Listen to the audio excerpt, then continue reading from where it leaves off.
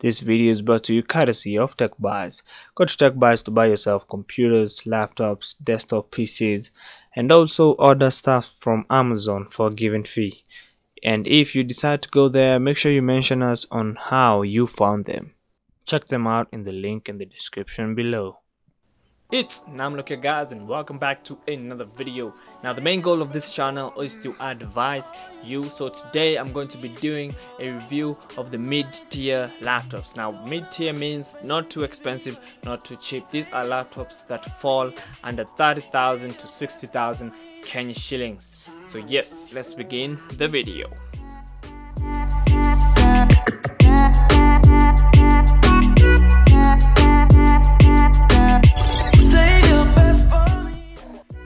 So right on the screen we have the HP Pavilion X360 11M convertible. This one retails at 38,000 Kenyan shillings. Pretty small, pretty basic. This one is very good for students and women, because women love carrying laptops in their handbags. It has an aluminium finish and it's quite light on the arms. As you can see, I was trying to weigh it there. You can see the hinges that let the screen flip in 360 manner, and the I/O is pretty standard. Two full-size super speed USB ports and a power button there, and a headphone jack on the other side, one full-size USB jack and HDMI, and a full-size SD card reader, and what I assume is the power input. Now the specs of this laptop are as it's powered by an Intel Pentium CPU clocked at 1.10 gigahertz. Now the hard disk memory is 500 gigabytes. Yes, it's 500 gigabytes. 4 GB of RAM. This one is indeed a touch screen, and it flips 360 because why would it flip if it's not a touch screen? So as you can see, it has pretty much basic finishing on the inside. That's what this was, not aluminium like the other HP laptops in the previous video. It was kind of a, I don't know, like a plastic brushed with aluminium, very smooth. Now the keyboard, like I said, no laptop keyboard to date I've never typed on a laptop keyboard and felt it to be as clicky and satisfying as the keyboard on the desktop. As you can see, the screen there is really glossy. That is because the screen is indeed touch screen, so that should not be a worry. And I'm gonna flip it now. As you can see, this one does indeed flip, and on Windows mode, I did notice that it goes onto portrait mode because now you're using it as a tablet. So if this one is convenient, or you want something as flashy and as elegant as this for 38,000 Kenyan shillings, you're going to buy this one. You can find yourself this laptop, the HP Pavilion X360 11M convertible. Pretty standard basic laptop, nice finishing, and forgive me for the camera there, did not want to out of focus. I don't know what its issue was that day. On the screen you have the HP Notebook 15A U10108TU. That's the name of the laptop on the box. Now this one retails for 55,000 Kenyan shillings. It's I think it's the most beefy laptop of all the laptops that I'm going to review today. That is why it has a steep price for which is 55,000 Kenyan shillings, which is almost at 60,000 Kenyan shillings. Now HP has a pretty consistent design, rose gold, aluminium finishing there. This one is big and not convenient for students, I guess. Now the I/O is pretty much standard, full sized USB super speed port, HDMI, Ethernet, and a power inlet, and a full sized CAD memory card reader. So on the other side, you can see there's also one full size, no, not one but two full size USB super speed ports and a headphone jack, and this one also has a disk drive.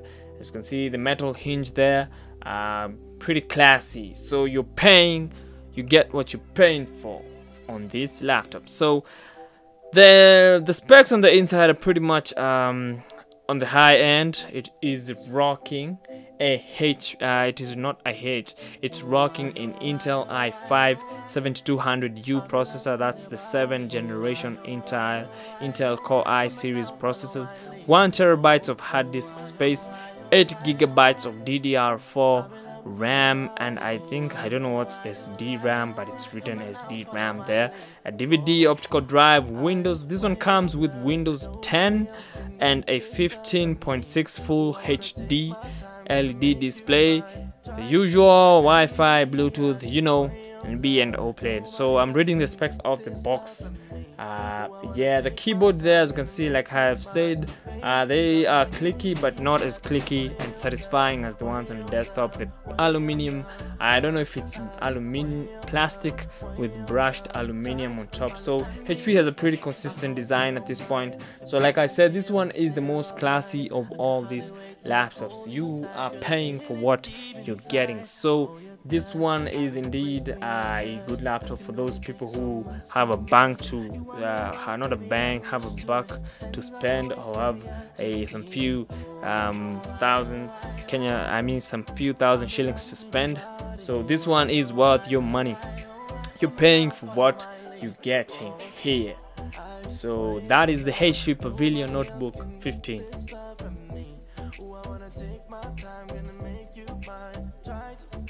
So up next we have the HP Notebook 14, which retails at 30,000 Kenyan shillings, which is an equivalent of $300 US. Now I'm not a fan of the white finishing.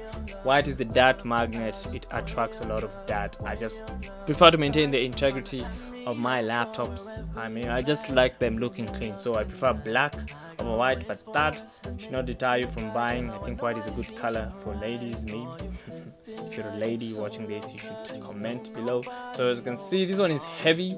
I'm guessing it's because of the AMD processors, but the AMD processor is a good one inside, so I'm going to go on that. For now, we have the USB, a full-size USB port on that side. As you can see, the thickness, it's pretty much a thick laptop.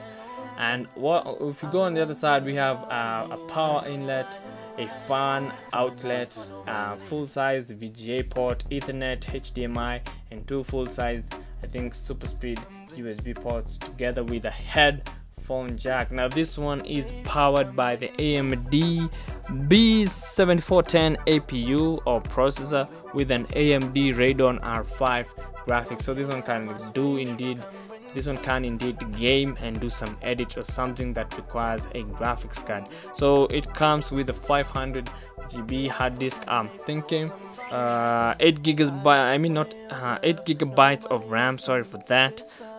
This one is not touch, obviously, as you can see. Now one thing you need to know, if you want to notice the touch screen, most touch screens are glossy and glassy. They're made of glass and they're glossy, so that's an indication that the laptop is touchscreen. Again, the white finish is on the inside. I'm not a fan of that white finish. The keyboard, yes, it clicks, but it's not as clicky and satisfying as the ones you find on the desktop. So I love the pop button placement of HP. So this one, funny enough, contains it has the old HP design, because yes, I don't remember HP making bulky laptops like this. I think this is maybe the last of its kind, but that should not deter you, because this one is a pretty good laptop. So that was the HP Notebook 14, which retails again at 30,000 Kenya shillings. So up next we have the Dell Inspiron 15. This one does retail for 30,000 Kenya shillings, an equivalent of $300 US. Now I don't get why this laptop is 30,000, but I'm guessing this one should even be in the budget side of things. But anyway, it's still a good laptop. It's really plasticky feeling. I don't like it doesn't feel premium like the other laptops on this category feel, and it's pretty thick and heavy. So as you can see, the IO there, it's two full-size USB ports. My camera does not want to focus. A headphone jack, and what I assume is not assuming this, that is indeed a disk drive on that side. So my camera did not want to focus there. So yes, two full-size USB-A ports, headphone jack. So you can see this one is thick. Like I said, I don't like the design of Dell. I've never loved their designs. As you can see, there is a fan outlet there, a memory card reader, HDMI, and a full-sized USB port, and including the power jack. Not the power jack, but the power port that I've seen on that side. So this one is heavy. This one is the least recommended. I know you're wondering why, but trust me, when you get to this laptop and hold it in your arms, you get why it's the least recommended. So on the inside, you can see it has the same plasticky finish. So it's plastic and it's rough. I could feel it has a rough texture on it. So this one is indeed powered by the Intel Celeron processor, as I am showing you on the screen right now, the Intel Celeron processor. So that's why I don't even get why this laptop costs 30,000 Ken shillings, because it has pretty standard features. Now it's big, I'm guessing that is why it costs that way. So it's a big laptop, a webcam there. It's usual. Every laptop should come with a webcam. The screen is a 15.6-inch HD display. This one comes with 500 gigabytes of hard disk space and 4 gigabytes of RAM. Heavy laptop indeed, least recommended.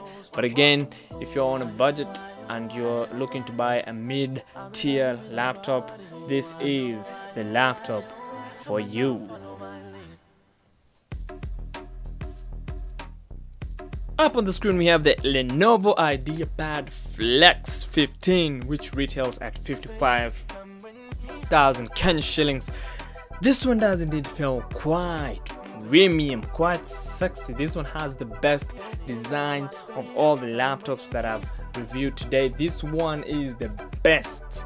As you can see, the I/O full-size super speed USB port, HDMI, Ethernet, and the power jack. I just love this laptop. This laptop felt really nice on my arm. I did not feel like letting it go. It's slim, but yes, it's big, but I'm telling you, you're paying for what you're getting here, man. SD card, full-size SD card reader, headphone jack, volume buttons on the side. That is weird. Two full-size USB ports and a power button. This one feels nice. I'm telling you, it's premium. This is the best recommended, and then followed by the HP Notebook. Those are the two premium laptops in this category. So I just love the top of this laptop. It's quite amazing. 55,000, you're not wasting it. This is pretty much a worth it laptop, a worthy investment, not a worthy laptop. Now this one comes rocking with an funny enough, it comes rocking with an SSD on laptop. That is quite unusual for this price point, because SSDs are quite expensive. 500 gigabytes of hard disk space and 8 gigabytes of RAM. As you can see, premium design, premium finish, aluminium, which is brushed. I just love the feel of this laptop, the Idea Flex. This one is also powered by the Intel i5 CPU, clocked at 1.6 gigahertz. So you are paying for what you're getting. This laptop is indeed worth your money. So yes, believe me when I say this one is indeed worth your money. Like I said, if you want to spot a touch screen, the glossy display, yes, this one is indeed a touch screen. Now the keyboard is clicky, like I had said, not as clicky as satisfying as the one you find on desktop keyboard. Now, like I said, the screen is indeed touch screen. Now I can see my reflection there. Yes, I can see my reflection there. So as you can see, it's called the Idea Flex because it flexes up to 270 degrees. Okay, so I'm guessing this is when you want to use it as a touch, like a tablet, something like that. I had to zoom out because this laptop is, like I said, it's quite big, so you're not wasting 55,000. I'm telling you, this is worth your money right now.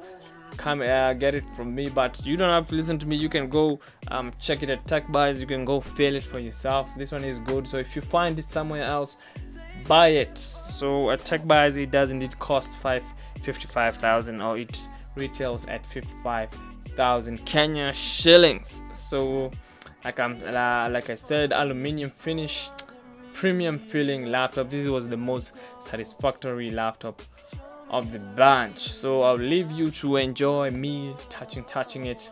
I mean, it just feels good, man. Okay, even the hinge going down feels good. Worth it. The Lenovo Idea Flex 15. So that's it, guys, for the review. Thank you for taking the time to watch that review. Again, on the comment section, comment on anything tech related that you may want me to review. A phone, it's just something tech related that you may maybe want, or you don't have the time to review. I'm going to take my time, go review it, tell you whether it's good for you, whether it's bad. Again, I really appreciate that you take your precious time to watch my videos. So comment and suggest things that I can do to improve these videos. And yeah, chickens always love. Okay, let's end the video. I should see you on the next one.